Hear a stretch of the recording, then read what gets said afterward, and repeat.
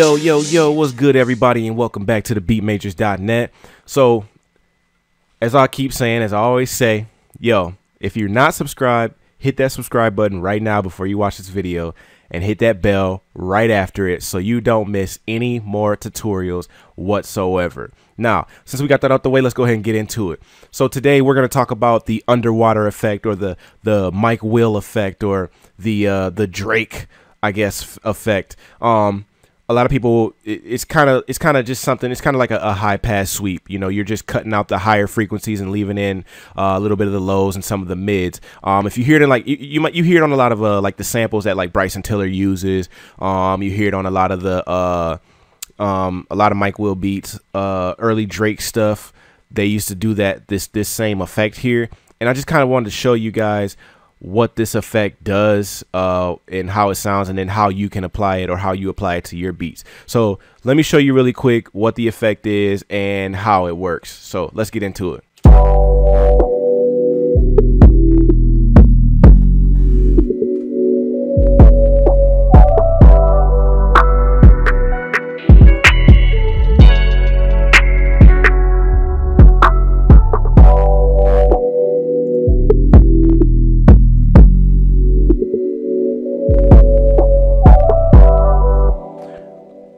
So that's basically the effect right there. That's essentially what it is. But as you could hear, it's oscillating and it's opening back up from, you know, the lower frequencies and coming back into the higher frequencies, so that you get the effect of the best of both worlds, basically. So I'm going to show you how to achieve that. I have two different ways that I do it.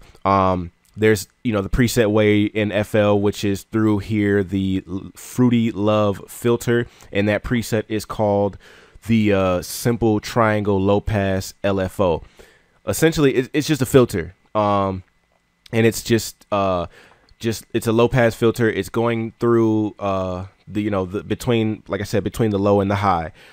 That's one way to do it. The other way you can do it is by applying an EQ, and with the EQ, you're just basically just gonna cut out the higher frequencies, and then you're gonna just basically do a sweep from the low back into, you know, the mid high, or, you know, wherever you really want to do it. And you can do that by automating it. There's multiple different ways to do it. So I'm gonna show you with the EQ really quick how to achieve that effect. So if you're in FL, there's the Fruity Parametric EQ, and you can do this with any EQ. It doesn't really matter. This is just the one right in front of my face that I could pull up really quick. And then you just turn your band type here to a low pass, and you'd reset the the width of the band, which is band 7 that we're using. And then we're going to change the band order to a steep 8 right here. So it's a steep low pass, basically. So you essentially start off like I just did it. I changed the band to a low pass. I reset the band width so that it, you know, is right at the tip here. And then you control this is how you open and close the band. So basically you're closing it down to the low, opening it back up. Let me show you what I'm talking about here.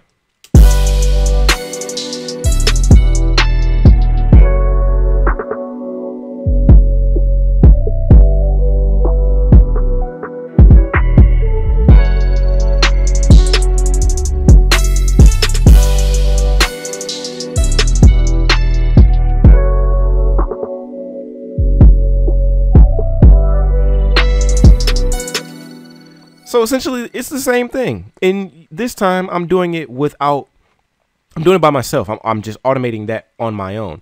Now, how do you get that to do it, you know, throughout the whole track or throughout whatever section you want? You're going to have to create an automation clip. If you don't know how to create an automation clip, there are videos out there for you to learn how to create automation clips and make them work with this particular effect here. So those are two different ways that you can do it. And apply it to your beat. Like I said, that's just how you apply the effect.